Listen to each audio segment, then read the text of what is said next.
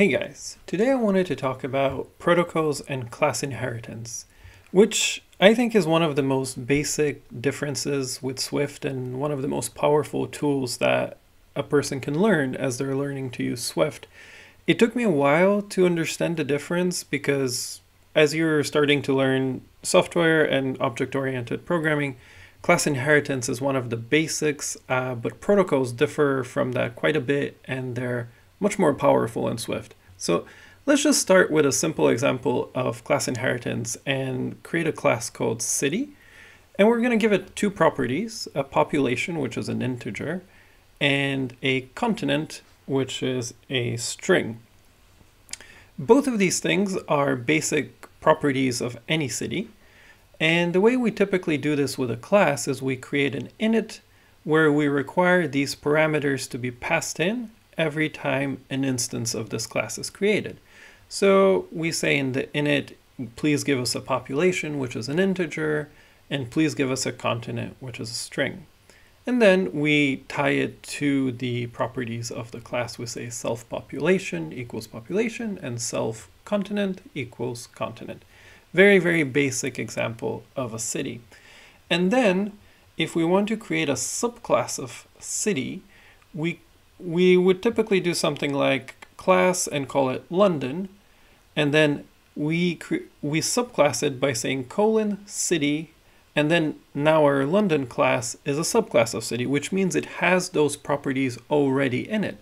And so if we create an instance of London, we'll ask us to give it a population and a continent in order to create an instance, because it has inherited those from the city class.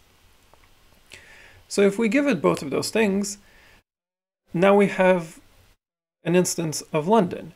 However, if we want to make London specific, we can also say, does it have a subway? And that's something that not every city has. So we say London has a subway, which is a Boolean, and we say true. And then if we want to print that out, we can say print London.population, and we get the property of London, which we had passed in the initializer earlier.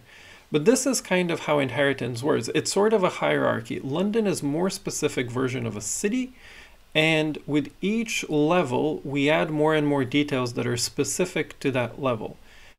Because not every city has a subway, we only added that in the London level.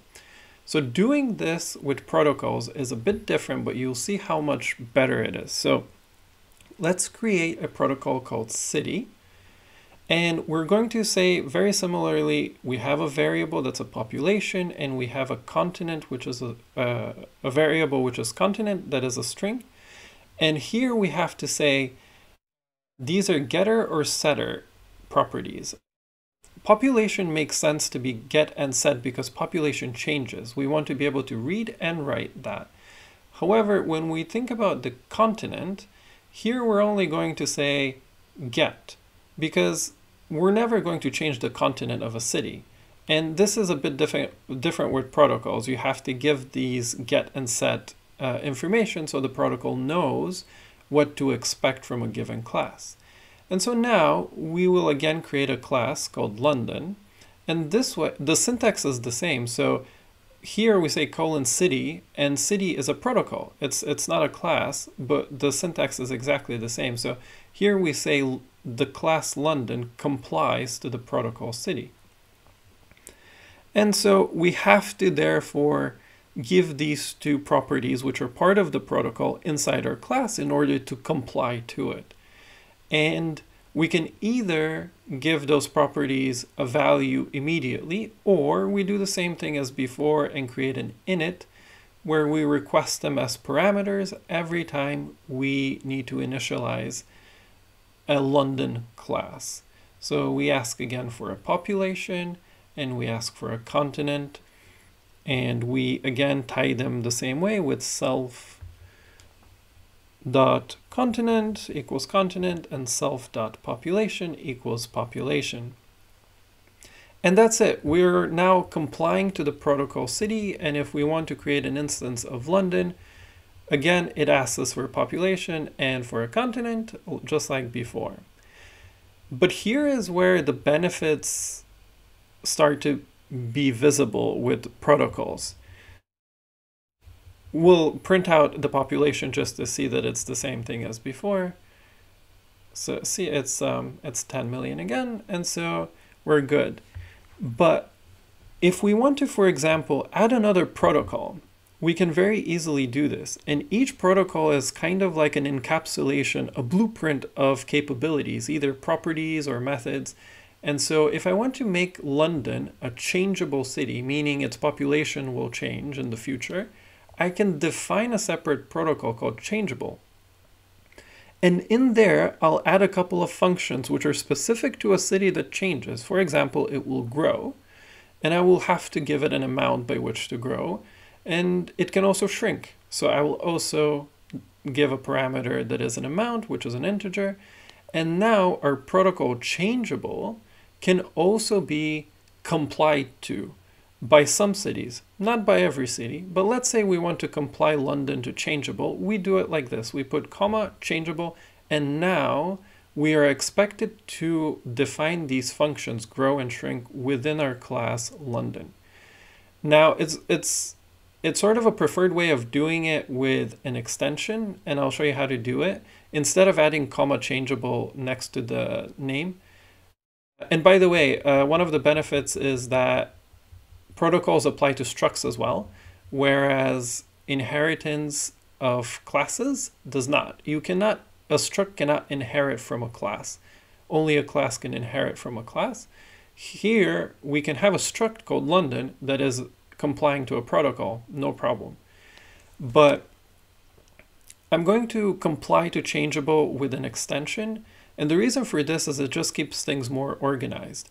So within this block here that we're creating now, which is changeable, here we'll add the methods grow and shrink. And that will be our chunk where we are complying to changeable. So if in the future we want to remove our compliance to changeable, we just chop off this block and we're done. We don't need to, change too much other things.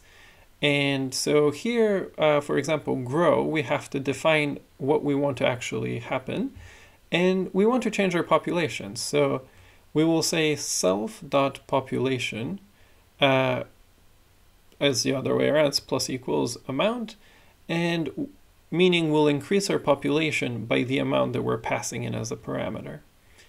Similarly, shrink, we will do self.population minus equals amount, and that will decrease our population. And now we've complied to changeable. It's that easy. And you can kind of envision where this can go. You just keep creating new protocols for very compact pieces. And if you want to uncomply to them, you delete the extension and you're done. It's like a puzzle piece. It's very easy to create new pieces to attach to your class through protocols. It's really, really super flexible and it's great to work with. It's so easy once it kind of clicks in your mind. And so here, let's use our grow function that we defined. So we're going to print out the London population, then grow it by 5 million, and then print it out again. And you see we go from 10 million to 15 million. It's really that easy. A lot of this, there's so many more benefits of using protocols, but this is kind of the very basic idea of it.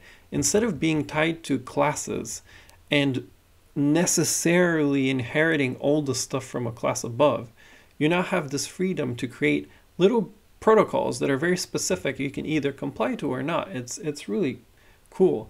And another benefit that I'll only briefly touch on is if you want to create a mock version for unit testing, you can do that as well.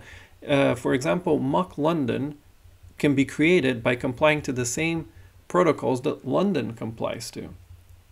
And the reason this is useful is if you have a class that connects to the internet, you don't want to do that in your unit tests every time you run a unit test. So in mock London, you will define these functions as grow and shrink and others so that they don't connect to the internet. And therefore, they're much easier to test. But that's a video for another time. Anyway, I hope this was helpful. I kind of wanted to put this in my own words, and once you understand how it works, it's just so easy afterwards, but it takes a while to click, and hopefully this has been helpful for people to kind of get an idea of it. If you liked it, please like and subscribe, and I'll keep making more videos.